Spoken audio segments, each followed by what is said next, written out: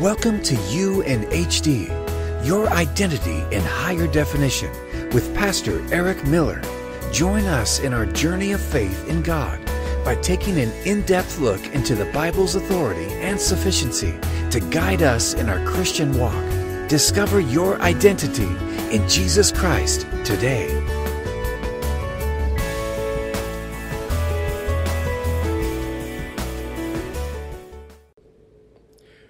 We are coming up on the. I wish I could tell you I have such a great idea of how to open up this video, or the podcast when you hear it. But I don't think I've ever been more concerned or worried about a potential assassination or some kind of attempt that has happened in this country before with Reagan and, of course, the JFK. And it's just, my heart is hurting right now because our country is so divided and our American church is so divided. And a lot of it is race. A lot of it's based on political idolatry. And we have been consumed by a bombardment of propaganda and hate speech and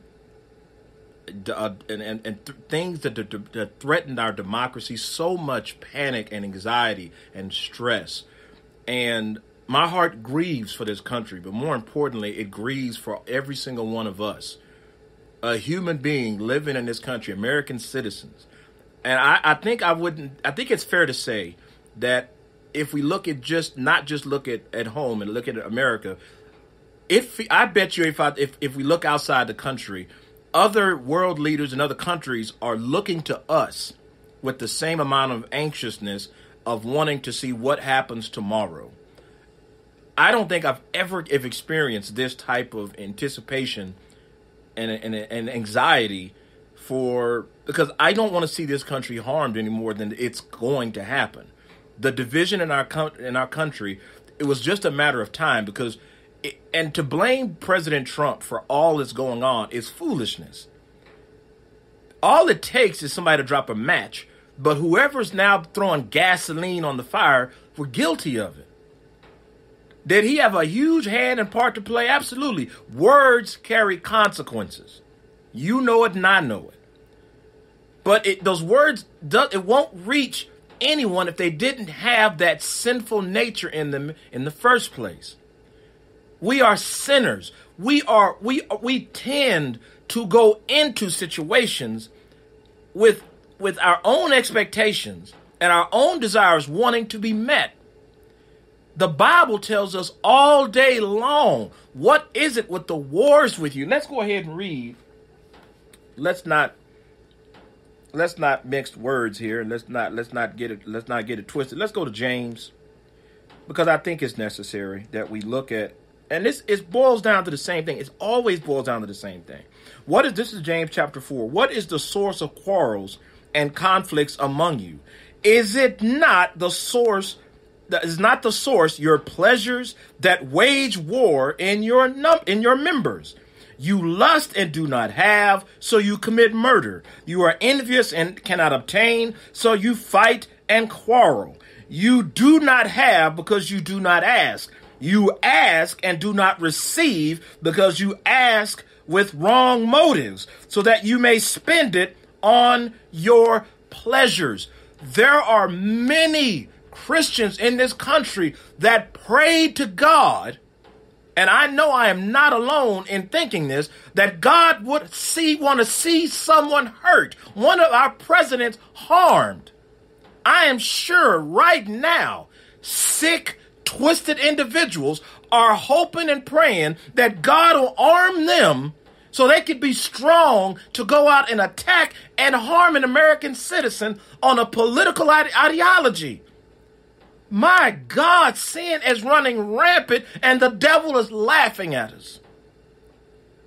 Now, I am not here to add to that pile on. You got the media to do that enough for you. You got the media already running President Biden into the dirt. He's old and he can't do that. And Trump did this bad. It's already started. There's not even been a new president sworn in yet, and the pundits are already attacking and calling foul, and nothing has happened yet. This is the nature of human sin. This is what it does. Let's go ahead and go to Galatians. Got to go to Galatians when we're discussing fruit of the flesh and fruit of the spirit. Now, and tell me, is this not what we're dealing with as Christians day in and day out? Listen to this. Works of the flesh, Galatians chapter 5. I'm going to be reading from the CSB. Now, the works of the flesh are obvious. It's not even a secret. It's obvious. It is obvious. Now, the works of the flesh are obvious. Sexual immorality, moral impurity, promiscuity, idolatry, sorcery, hatreds, strife, jealousy, outbursts of anger, selfish ambitions, dissensions, factions, envy. We ain't got to go much further. Factions. I'm bipartisan. I'm a Democrat. I'm a Republican. I'm an independent. I'm a progressive. No, you're a sinner. And you participate in idolatry. That's what you are.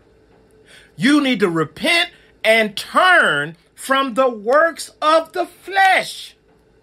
Look at the rest of them. Look at that. Outbursts of anger, selfish ambitions, dissensions, factions, envy, drunkenness, carousing, and anything similar. Anything. Brothers and sisters, we don't have the time to play games. You don't have time to be a Republican. You don't have time to be a Democrat. You don't have time to participate in politics. You barely have time to even deal in your families. You have a gospel that you must learn. You have a new creation. You are a new creature. You have a new nature to nurture. You have no time other than to carry your cross and practice your righteousness. You got no time to do the things that we saw last Wednesday with the assault on our Capitol. And it's just going to get worse as long as men and women like me and you want to hang on to our political causes when the only cause we can hang on to is Christ. That's it. There is nothing else. There's nothing else to hang on to. It is just Christ and Christ alone. That's all you have time for. You have no time for anything else. You go to work, you come home, you get in your Bible, you get your children in the Bible, and you stay there until your new nature starts to grow. You got no time for nothing else. You got no time for nothing else. Nothing. Nothing at all. So let's go into our Bibles and let's get to what has to be done. What has to be done is prayer. And the Bible tells us, and we are commanded to pray. Listen to this. We're going to go through this. We're going to do a fire. Just going to fire these off so we can just get an understanding of what we need to be doing. 1 Timothy chapter 2, verse 1 and 2. I urge then first of all that petitions and prayers, intercession and thanksgiving be made for all people, for kings and all those in authority, that we may live peacefully and quiet lives in all godliness and holiness. We got no time to be hating anybody but our sin and the devil and the evil darkness that's coming for our kids and our families and each other. 1 Peter 2:17, show proper respect to everyone. Love the family of believers, fear God, and honor the emperor. Romans 13:1, let everyone be subject to the governing authorities, for there is no authority except that which is God has established. The authorities that exist have been established by God. Let me leave it right there and let you understand, brothers and sisters, if you are in politics, if you have taken sides for or against whatever administration that you have right now, you are working against God. Yes, that's right. And you will be guilty for working against God. And if you are a godly professor, if you are a Christ-centered, born-again, blood-washed Christian, you got no business working against God. None. If the idea that you think you can work against God and God's going to bless your life, you are as foolish as those protesters that tried to tear down our democracy. That democracy was built and established by God. And yes, sinners have ran it into the ground, but it is not so run into the ground that we can't get the ship afloat for a few more years before all nations are destroyed and brought low when Christ returns. And that is a glorious day for every family of believer. That's what we look for. That's what we pray for. That's why we grow our new nature. The Holy Spirit had asked me, and it always comes in the form of a question. Why do we do what we do as Christians? Why do we try to grow our new nature? Why do we keep repenting of our sins and admit our flaws and try to overcome them by being purposeful and intentful to make sure we spend time in the word of the Lord? We spend time in prayer. We spend time with our brothers and sisters. We spend time with our loved ones. We spend time with those that we love. We spend time with them so that people can understand why God is good. If they look at a Christian life and they see the only reflection they see is a life that looks like theirs, ours just happen to have a Bible on the coffee table when everybody else has country living, throw the Bible away, brother. Throw it away, sister. It's just ornament. It doesn't do you any good. If there's no separation they see with us, if they don't look at us and they don't see a separation, we failed. This country has the biggest failure population of them all, and is the Christian body. We have failed to unite this country. We have chosen sides against God, and now is a time to repent. Now is a time to repent. There's no Democrats or Republicans in the body of Christ. There's not a one of them. Now, I'm going to say it all day long. You can be a Christian and love both parties. You can love every party out there. But disciples and followers of Christ, we have no party that we love. We have no partisan politic in our life. We have no favoritism about where we want to see one thing or another. We have one rule, and one rule only that we live by. And that's, what is that? We are to serve the true and living God. And we do that until the day we expire and our souls go to heaven. And then when Christ comes, if we're here when Christ returns, then our bodies of our soul and our flesh will be perfected. And then we will be a whole being just like Christ. We'll be just as glorious as Christ. Not equal, but just as glorious. But until that day happens, we don't have time to pick and choose politics. We don't have time to pick and choose who we think's a better candidate for this. Our candidate has already been elected. Our candidate has already been on the throne. Our candidate can never be voted out of office. Our candidate doesn't even have a possibility of being voted out of office. Our king sits on the throne forever and ever. Amen. Our king sits in heaven right now waiting on us, preparing a mansion for each one of us, me and you, brothers and sisters. He is waiting for us to get there. And the day that Christ gets off that throne and rises up and comes down and rescues all of us, we are going to, for the first time, understand what it is to be at peace. We will finally be in the bosom of the Son. There'll still be work to do.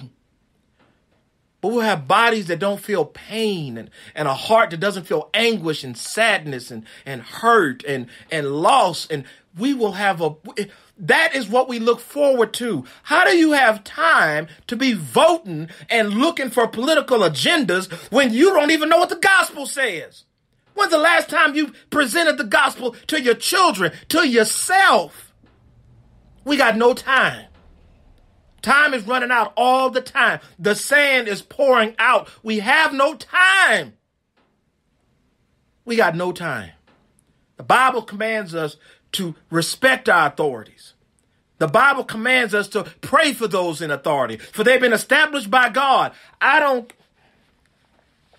was be the first one to say that I was a Trump supporter. Then I turned against all politics. And then I went off the rails, angry at all of my brothers and sisters who are still doing it, never realizing I didn't give them the grace that was given to me by my own brothers and sisters that came for me and said, Eric, you can't pick sides like that, man. You're causing people to stumble. I didn't give that grace out. So I'm here to repent and tell you I was wrong in talking so much mad noise against Trump or for Trump and talking noise against. I'm wrong. And this is all of us, man. We are guilty. This tongue is vicious. Vicious. The only thing that can constrain it is the Lord Jesus himself. And as long as we continue to keep living in this world, thinking that this world has something to offer, we will fail. Believers in Christ are not patriots. We are pilgrims. We are passing through. We are here for a finite amount of time. And in that time, we have specific parameters and a specific goal that we do. And that goal has always been the same. Make disciples of all the nations. We got no time making enemies of nations. We got only one job. And that's to glorify God in our actions by spreading the gospel and living a life worthy of the call that we've been given. We got no time for nothing else. So I'm asking you to unify, pray, spread this message around. Pray. I need your prayers. This nation needs your prayers. This world needs your prayers. There are people hurting and struggling that need your prayers. And now is the time to stand up. Now is the time to unify under the Lord and stand tall by getting on your knees and praying for peace of our new leadership coming in and the leadership going out. We don't want nothing bad to happen to Trump. We want mercy and grace to be given to him just as equally it's been given to us, just like it's equally been given to the new president. We got to pray and repent because we are not out the woods by any means. Don't you ever think we out the woods. It is just beginning. The tide has turned. The devil, the worm has turned. The dragon has been breathing fire for 4 years now. And it's just getting hot. Pray for our new president. Pray for our old passing president. Pray for everyone in office. I don't care if it's from Kamala Harris down to Kevin Jones, who's the president of the PTA. Pray for those in authority, your Walmart managers, your convenience store managers, your CVS managers, it doesn't matter. Pray and pray for each other, not to keep falling into sin to where we can be a benefit to this country and this world besides the burden that we have become to this world because we have turned the gospel of Christ into a political message. And we will reap what we sowed. I love you very much.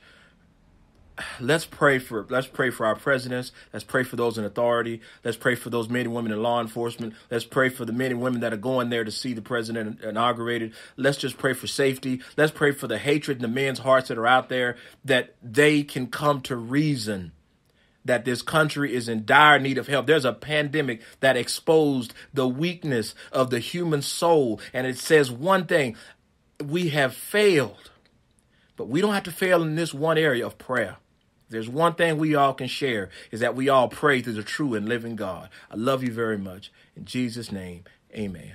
You have just listened to You in HD, Your Identity in Jesus Christ with Pastor Eric Miller. This ministry is made possible by your thoughtful prayers and donations. Join us each week as we continue to explore our Christian identity in Jesus Christ. May God richly bless you. In Jesus' name, amen.